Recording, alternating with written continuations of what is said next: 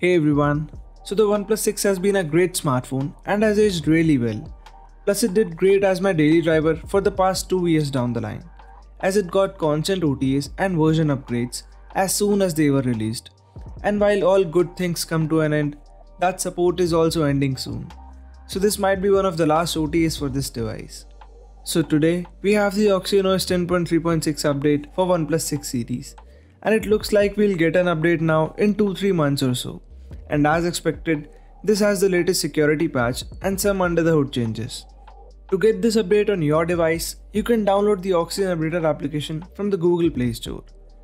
Now open the application, download the zip file, and once it's done, simply go to Settings, click on System, choose System Updates from the list, and click on this gear icon on the top right corner.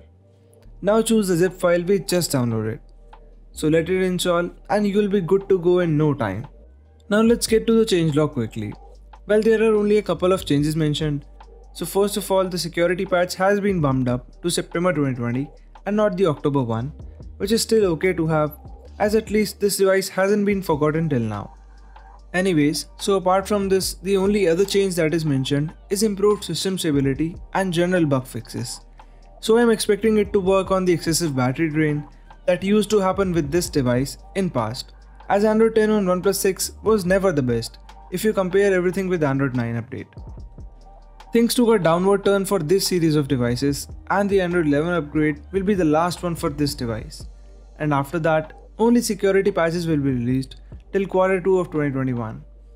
And to be honest, this is still a capable and premium device to have. And I hate the fact that Android phones are supported for only 2 years down the line. But still happy for this device, as we are going to have a lot of Android 11 based ROMs really soon. And as far as overall performance and battery life goes, well, if I feel any real changes and improvements, I'll share that in the comment section of this video. So that was it for now. Do like and share this video if it helps you out, and lastly subscribe to the channel if you haven't already. And I'll see you in the next one.